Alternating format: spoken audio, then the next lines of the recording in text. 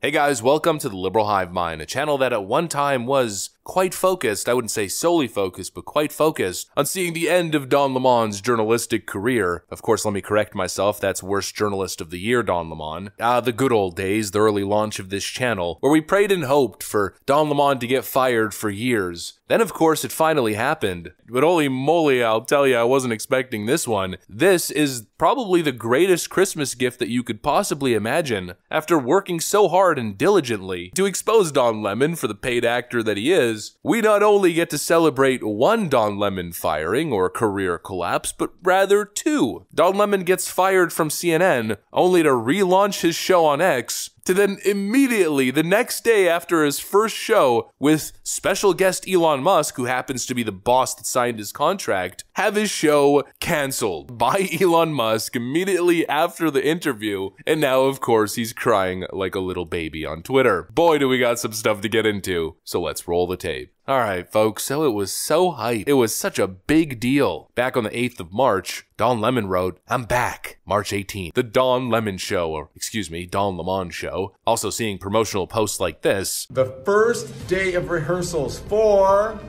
the Don Lemon Show. Maybe that should be the open to our show. Oh my gosh. I recognize that desk. We're in a fabulous loft in Manhattan. Look at that. New set. One of our studios, we have two more to come. I'll explain all of that. First day of the Don Lemon Show. Are you guys ready? I know I am. Go to donlemon.com for more information. Thank you for watching. The Don Lemon Show kicking off March 18th with an exciting guest. Stay tuned. Turns out that exciting guest was actually the man himself, Elon Musk, the mad lad Crypto Chad. Don Lemon was excited to announce it on the 12th of March. First guest Elon Musk, like you've never seen him before. You don't want to miss this. And then this happens. Hi everyone. Elon Musk is mad at me. And I just put out a statement about what happened between him, me, and the interview that he is apparently so upset about. But make no mistake about this. This is going to be my first episode of the Don Lemon Show this coming Monday, March 18th, so make sure you tune in. This does not change anything about the show except for my relationship with Elon and X. And there's a whole lot that went down, and I'm gonna tell you about in the coming days. I know though that many of you were not happy that I was doing this in the first place, and you told me so. I just want you to know that I did this deal because not only do I believe in free speech, but I believed that this was the best possible chance for the work that I'm doing to reach the largest amount of people.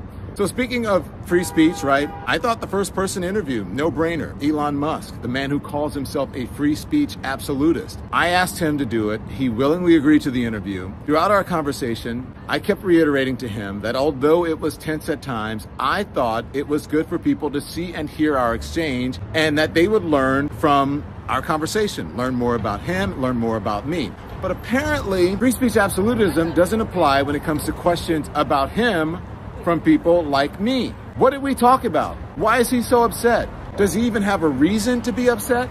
Make sure you watch it on Monday on YouTube and everywhere you listen to podcasts, and you can decide for yourself. You can even watch it on X because I'm still going to post it there, and I'm sure others will as well.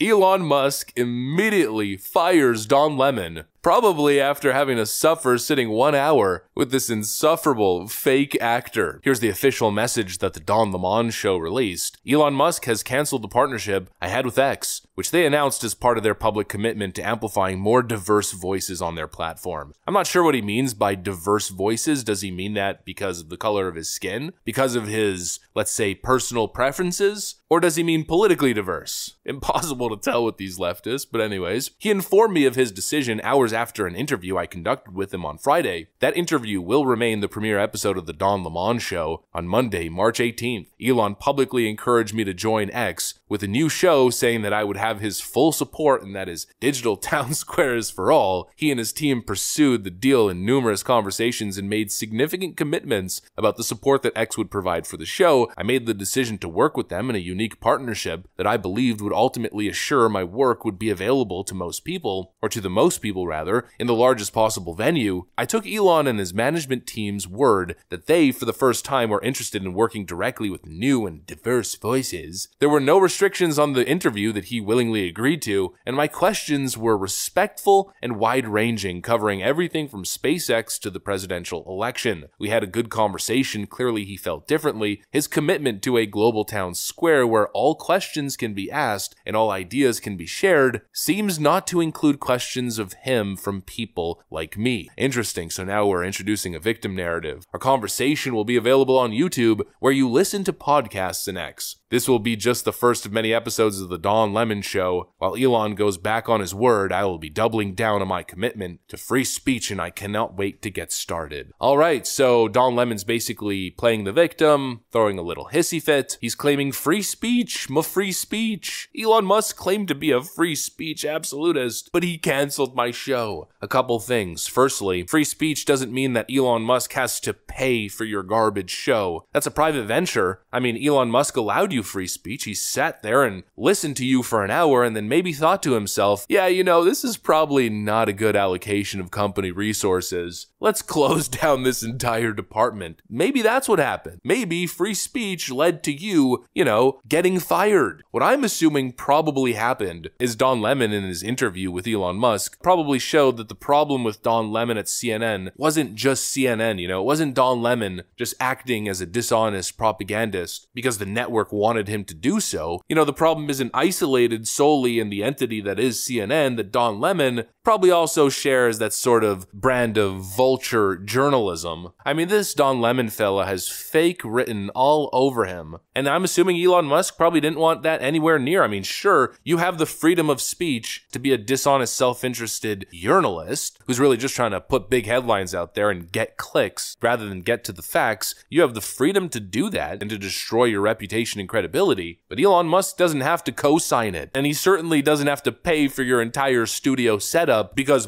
diverse voices. You could operate as diversely as you will, independently, off the Twitter or rather X payroll. The level of entitlement and then the cattiness and the attitude. X Business tweeted, X is a platform that champions free speech. We're proud to provide an open environment for diverse voices and perspectives. The Don Lemon Show is welcome to publish its content on X without censorship, yada yada yada. To which Don Lemon responds, clean up on aisle X. They're literally saying that you still have free speech and you could post whatever you want, that they don't care, but Don Lemon thinks he's dunking on them by having a cringe, catty attitude. So Don Lemon gets fired again. It's funny to anyone. The only way that this story gets better or gets bigger, and honestly what I'm really hoping happens here, I hope Elon Musk now comes out publicly and says, yeah, so the whole thing was a ruse. We baited Don Lemon in thinking we were going to give him a show, but built into the contract that we could cancel at any time if we're displeased. We never intended on really giving him a show. We just wanted him to launch his show and then immediately publicly fire him because we thought it would be funny. I don't know if that's possibly illegal, if that violates some sort of, you know, business practice code, but I like to think that that's what secretly happened, and even if it's the other way around, it's still essentially the same thing. Don Lemon and all the other fake news hosts at CNN all have the same toxic aura. The only one who seems to have found like a slight remedy is Chris Cuomo, who actually, interestingly enough, just got hired at Valuetainment. I mean, that's certainly an interesting development. But anyways, it's a whole toxic sludge over there. Don Lemon hasn't changed. He's all about tabloid nonsense, fake news, playing into the narrative so he can remain relevant. Fired once again, no one cares, good riddance. I'm 100% certain Elon Musk probably did the right thing for the right reasons. Story ends there. That's pretty much what I got for you guys. Hopefully you enjoyed it. If you did, make sure to leave a like and possibly subscribe. Thanks for watching, and I'll see you on the next one.